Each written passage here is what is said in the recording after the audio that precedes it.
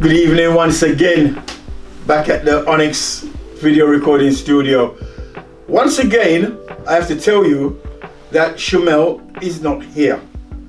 Hopefully, he will be here next time. I know I said that last time, but he's not here. So you have to put up with me again, whether you like me or not. Anyway, I'm gonna try and give you something else today. I've got, again, Rakin, and he's going to be talking somewhat about knife crime, which is a thing that's just getting on everybody's nerves at the present moment. It's just, you know, it's just everywhere. Every time you hear somebody says, you know, I won't do that, I won't get into that, but it's there. Anyway, Rakin. Yes, sir. I'm going to give it to you.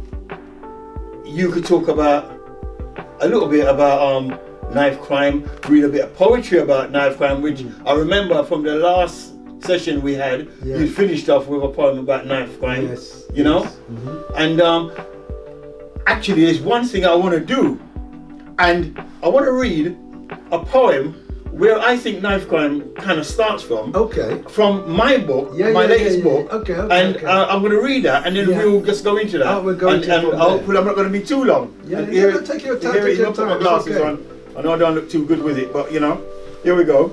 It's called The Drug Father. Says he will help you if you do something for him. Says deliver this package for me, then he gives you a grin. Says he'll buy you trainers, tracksuits and stuff. Please tell him no, don't call his bluff. He's done this to others before. He seems to know his game. He won't leave the youngsters alone.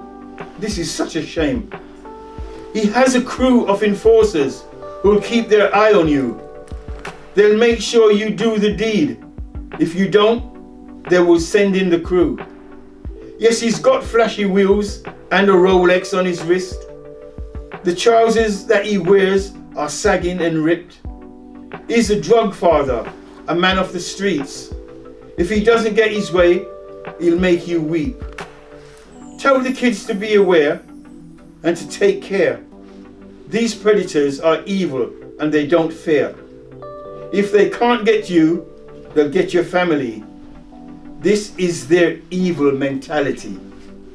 Now, that's from my latest book, Herbie Writes Again, which you can get on Amazon, Barnes & Noble, as I said before.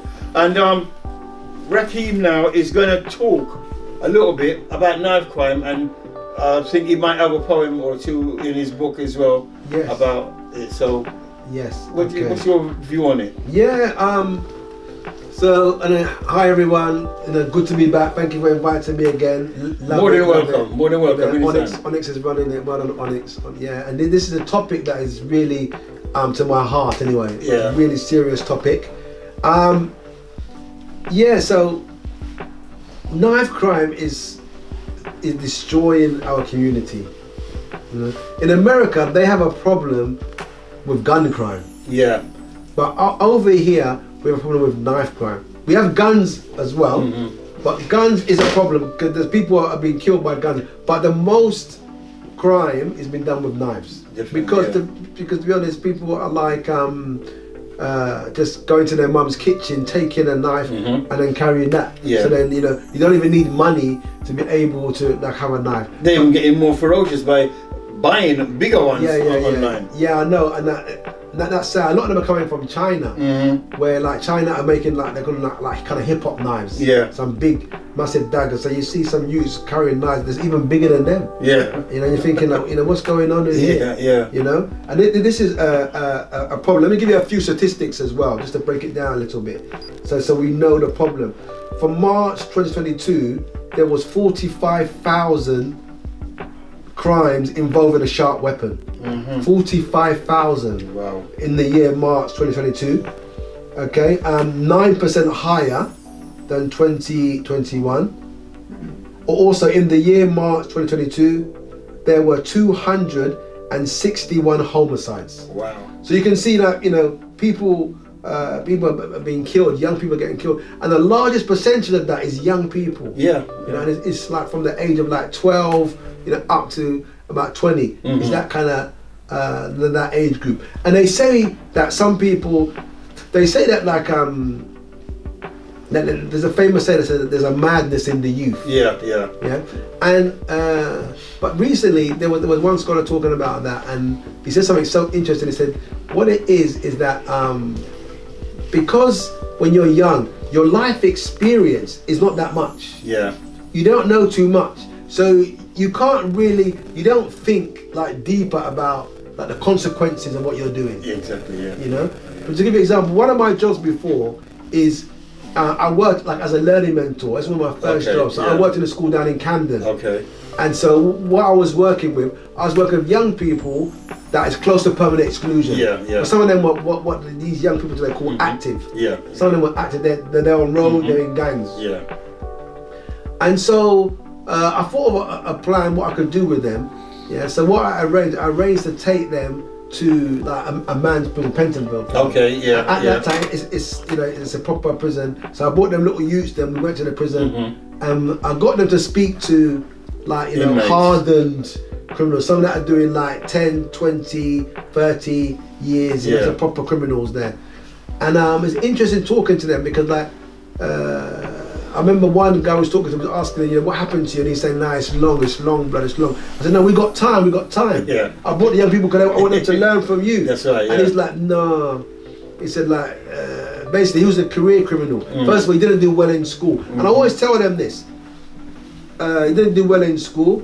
He kept getting kicked out of the class. Yeah. He kept getting excluded. The next thing, he was kicked out, he's on road. And now, even in your poem there, what you're talking about there is called grooming. Yes. Yeah, and there's two types of grooming because like before the focus was on like a sexual grooming. Yes. Where they're taking children and abusing them. Yeah. Okay, but now the big grooming is gang grooming. Yeah. Where they're getting young people and they're catching them. Like for example, even you could go outside like a chicken shop and then they see some young boys that like mum's not at home, they're hungry, they're always hanging out, and they just start what are you saying, little man? What you need? Come, what you need? Just come. Order what you want. Yeah, I'll cover it. I'll cover it. No, don't worry, little man, don't worry. Yeah. And then but slowly, they're just pulling you in slowly, and before you know it, you're in deep. This is kind of and can't get out. And you can't get out. Yeah. And this is like a lot of the problems. What's happening? And now even then, I hear what you're saying about encourage them to do songs, but you can say to a young man, yes, I want you to do a song about anything, about football or anything, but and don't do. But he's competing when he's doing his drill. He's competing, So surely there's further. We need to go further back. And do something so that he hasn't got that access to be chatting about a group of people down the road or someone else in Wood Green or something. We need to. Yeah, I hear what you're saying, and there's a big problem that we have. The big problem that we've got is that like everybody is like stuck in the materialism.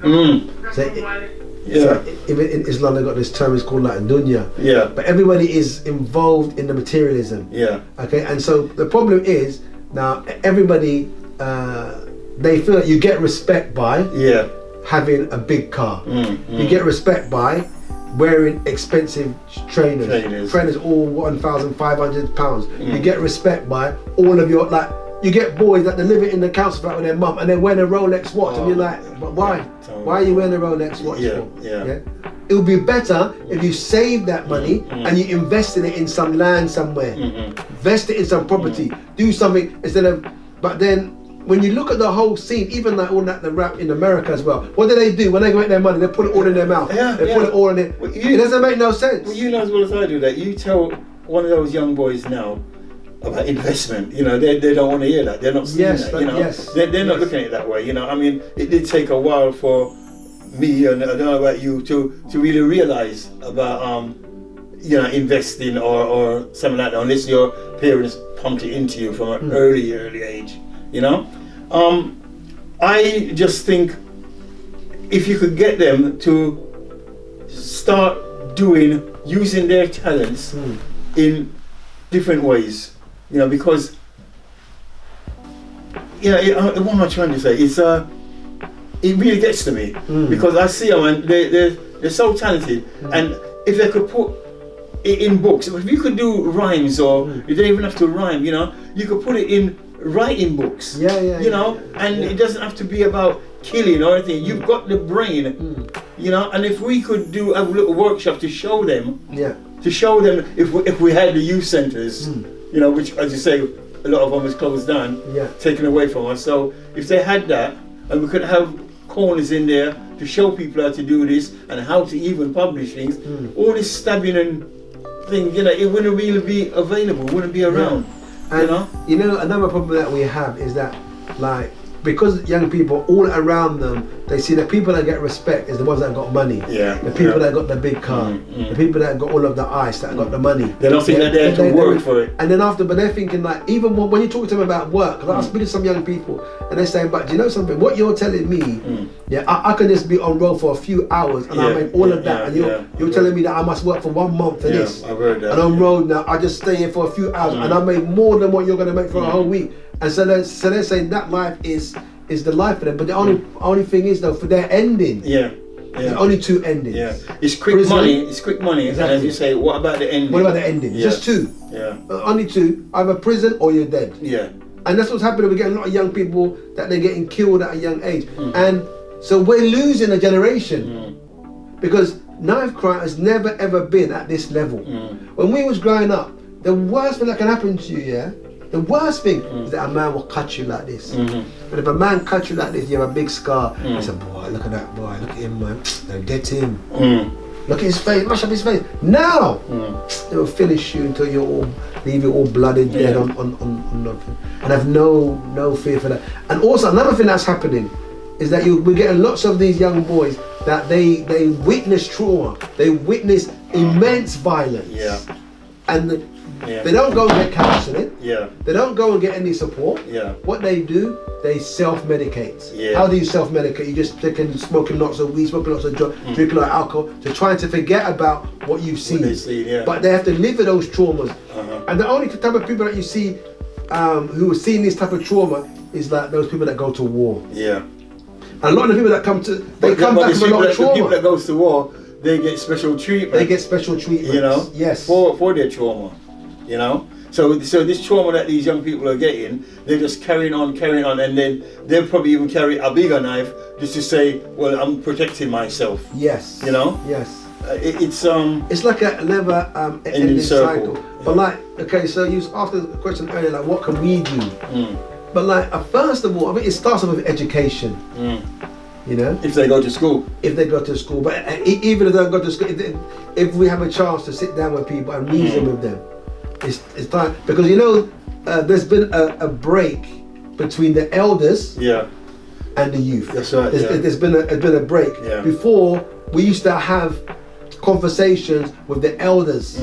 Now the youth are just doing their own thing, and they don't even got respect for the elders. Well, you know, one thing before it goes out my head is that, you know, you hear you look in the paper, you see a youth got stabbed, you know, and then you see his mum or his dad on the telly crying, and they're saying, but he wasn't like that. He wasn't in no gang, you know.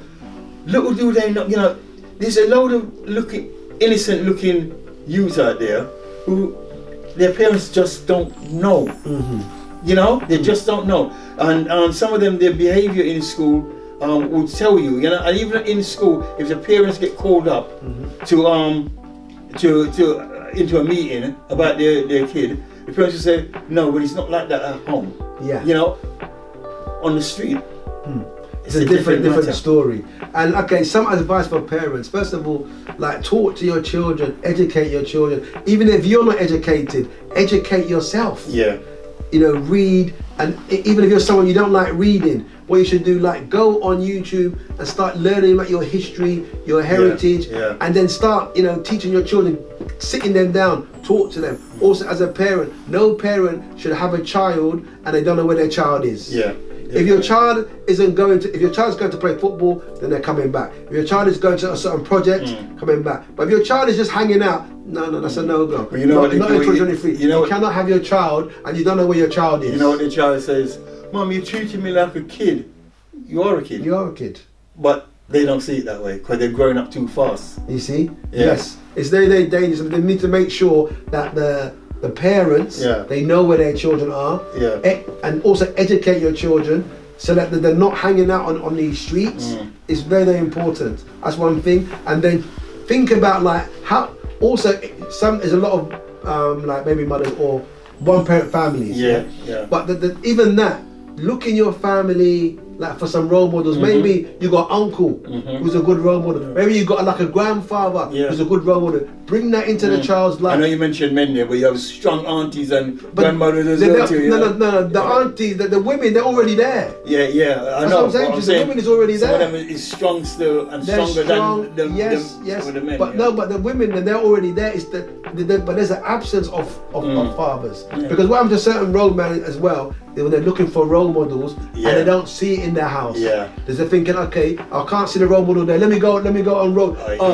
I like Jay Kwan, man. I respect. He's my blood. And you mean I die for you, blood. You get me? I die. You die for me. Yeah, blood. I love you, blood.